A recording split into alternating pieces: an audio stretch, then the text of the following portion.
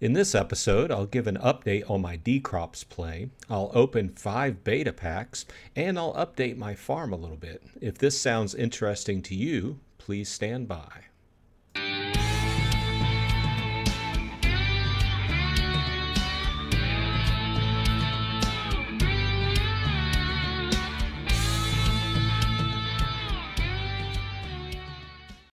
Hey everyone, welcome back. Bronze Dragon here, saying thanks for dropping by. I appreciate your time.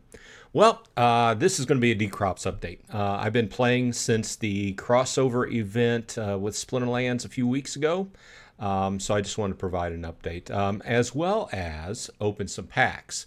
Okay, so this last week, weekend, if you joined me, we had a big event where we gave a lot of stuff away.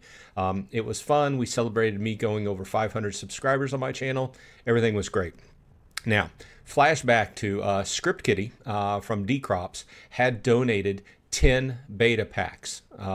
And he said, go ahead and give 5 away and open 5 online. Well, the giveaways and everything was going so fast and furious on that day. We went 2 solid hours that I did give away the 5 packs, but I forgot to open the other 5. So I wanted to go ahead and accomplish that today. And it was perfect timing because I harvested one of my crops. Let's go ahead and go to play. If you go to my farm, you'll see I have 1 spot open here. So I harvested one of my crops and I've got an open slot. So I was going to go buy another seed or use one of the other seeds, one of the miscellaneous seeds you can use.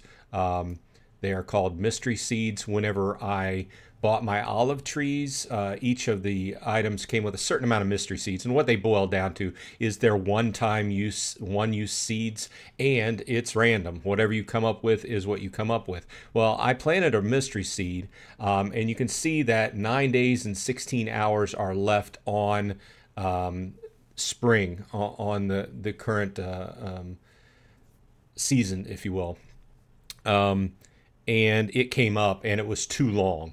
It was too long because you have to fit the seed length, how long it's going to take to mature inside that time frame. Now there's some modifiers you can put on that, but I didn't use a modifier, so I had to remove it. So I went in and I was going to go ahead and buy a seed on the market. You can go into the market and then you can sort by, I'm sorting by spring here, and then we can sort by seed.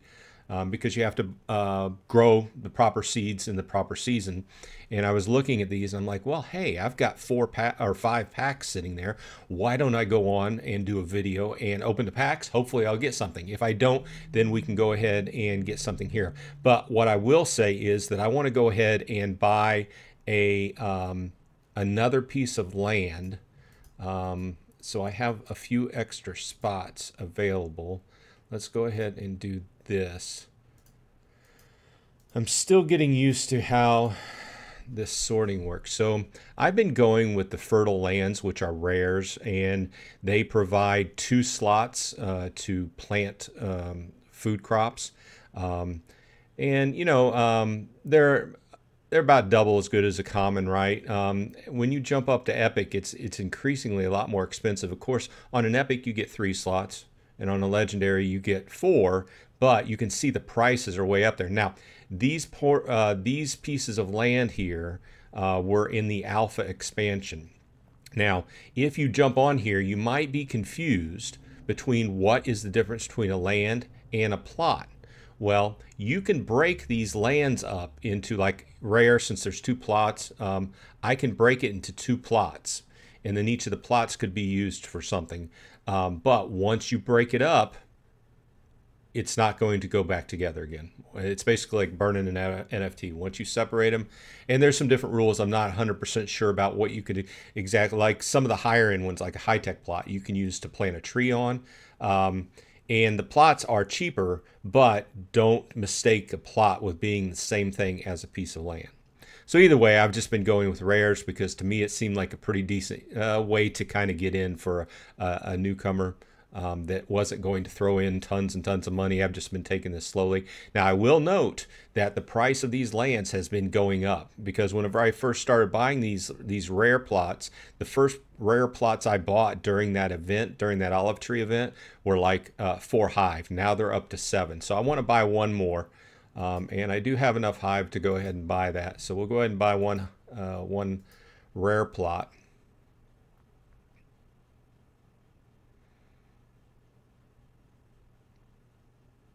Okay. And then we will go back to play, look at my farm, and we'll see I've got the new plot here, so, or the new farmland here. So I have 3 slots. So what I want to do is go ahead and go to open those packs, and you can see that I have a balance of 5 beta packs here. So let's go ahead and open them. And I'm just going to open all 5 at the same time and submit. Now on this slider, there's a slider there. If you go to open a pack, you have to slide it over to the right, certain amount, how many ever you want to open. I got caught up on that the first time. Okay, so let's go ahead and see what we got. We got a common, we got a common, we got a rare, rare, common, oh, epic, common, common, rare, common, common, oh, a legendary. I love it when I see a legendary. Common, common, and rare. Okay, so let's just go ahead and open them up and see what we've got. That's a common. Dill. It's a common. Rice, plain rice. That's a rare. Spicy and sour nachos. Those are recipes. Cucumber is a rare. Cilantro is a common. Leek is an epic. Bread is a common. Basil is a common. And in this game, it helps to have multiple copies of each seed, especially the commons and rares, because when you start doing quests, you're going to need multiple copies of those. So we got kidney beans, which is a rare. Rosemary, which is a common. Oregano, common. And the legendary, oh baby, nice. Apple seed. I've been wanting an apple tree. So I will have to buy a plot of land to plant that on, and then that will take 15 days to mature. But once it does mature, it will be available like the olive trees, like any of the trees you can plant. You have to have a seed. You have to have the correct legendary plot of land. And then it takes 15 days to mature. Once you do, that tree's good. Okay, so you don't have to replant it. And every day during its particular season, it yields, and you can harvest every night or whenever, once a day during that season. So that's what is a good thing. So detox smoothie, another recipe, cilantro, common, and another spicy and sour nachos. So I haven't gotten to the part where I haven't been making any recipes yet. I've just been basically farming things, harvesting things. So let's go ahead and go back to play and then go to my farm, and let's see what we can plant here.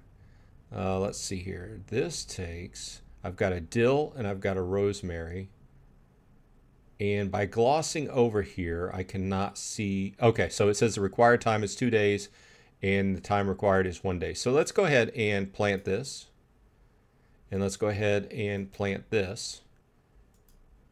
Get those planted.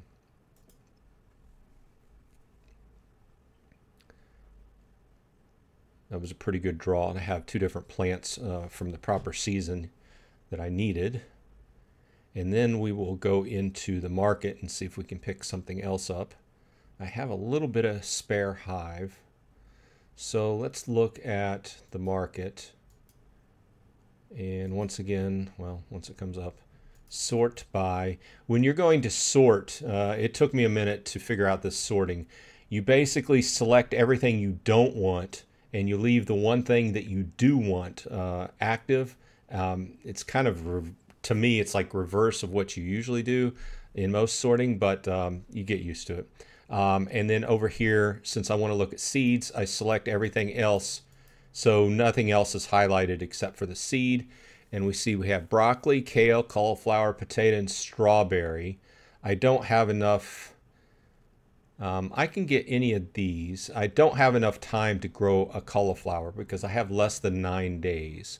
So I could go with kale or I could go with broccoli. And they're almost the same price, but broccoli's a little bit cheaper. So let's go with a broccoli and grab that.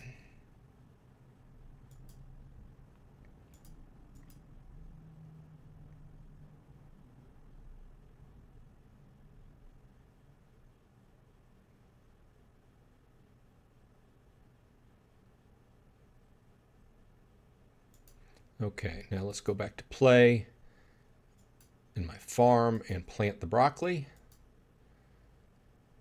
When you plant something, you can, if you have multiple spaces open, you can populate each of the spaces first, get everything set up, and then you have to click the button at the bottom to say plant selected. And that also is for harvesting. If you have multiple things that are ready for harvest, you can click on them all and then harvest them at the bottom.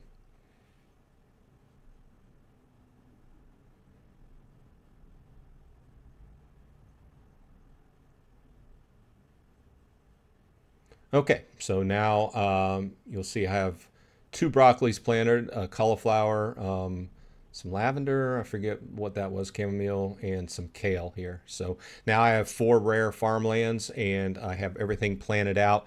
Earlier today I harvested my olive trees. I have been, for lack of a better plan, let's go ahead and sell this 2 broccolis. Now here's another thing, let's cancel here. There's 2 different ways you can sell food items on this game. The first way you can do is you can sell for shares. That sells to the game, and you get a certain amount of shares, and you build up your shares, and at the end of the season, the higher amount of shares you have, the more you get for season end rewards. Okay? Or you can just list on the market and list it for how much ever you want to sell it for, and people will buy it off of you to make recipes out of. Now, theoretically, and everybody who has played the game for longer than I have says it's better to take your items, like your olives, your leeks, your peas, and cook something out of them, and then you make more out of that. But I'm just a beginner, so I'm starting out, and my strategy has just been sell 1-star items, like these broccolis I have, and keep my 2 and 3 stars. And what I'm going to do is I'm going to try to attempt to sell the 2 and 3-star items outside of their usual season. So my thinking is, and if you've played this for a while, go ahead and leave in the comments, let me know if I'm right or wrong. My thinking is that if you try to sell items to other people for cooking while it's in the right season, there'll be a lot more of them available, so the price will be lower.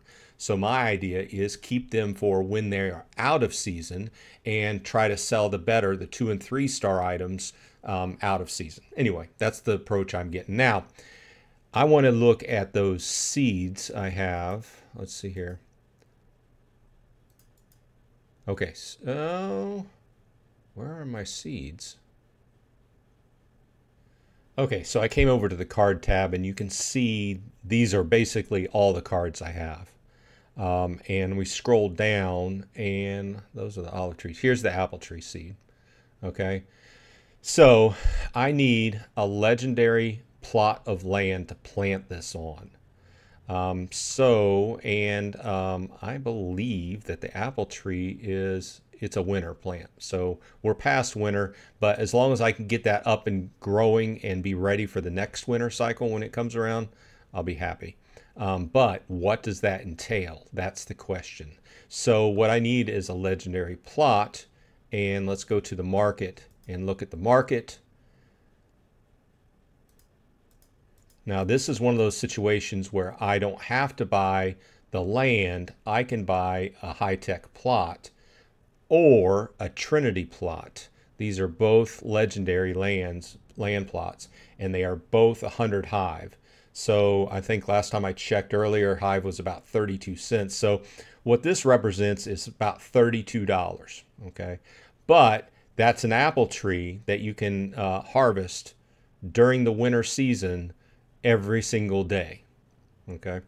And you can turn around, you can sell those apples, like I was talking earlier, either to people with cook with or to the game for shares. So, and it turns out you can also buy the trees already grown. Obviously, they do cost a little bit more. So if I wanted to just buy a fully grown apple tree, that's 179 Hive. But since I have the seed already, I might as well just get a high-tech plot. But that's not in my budget for right now. But I do plan to have that up and running before the next winter season hits. Either way, I'm having fun with the game. It's it doesn't take a whole long time every day. You do have to check back once in a while and keep an eye on how your crops are going. You do have to keep in mind that you want to grow them so that their timing fits in within the season ending. You know, they have to be able to be harvested before the season ends. If not, you'll lose them. Okay. Now they do have a couple items called boosters that you can use to help with growing. Okay, so they have one, the speed grow. It's fertilizer, basically. You have to use it when you're planting, though. You can't wait, plant it, and use this later. Okay, this reduces the time required for a seed to mature by 10 to 50% on a specific plot of land. So you can use that at time of planting. Now, the second booster is the Ferta Plus. Doubles the chance to get a 3- and 2-star crop upon harvest. Must be used before harvesting to take effect. So you could get this and you could boost your possibility of getting 2- or 3-star crops. Okay, well. Okay, so this has been a straightforward one. First of all, thanks Script Kitty for the packs. We did a great giveaway. Talked a little bit about dCrops, and so I thought I'd jump on here and do the pack opening. Everything's going pretty good. So if you want to start playing dCrops, please use my referral link in the show notes. Helps me out a little bit. Otherwise, I hope everyone on your side is happy and healthy, and I will see you on the flip side.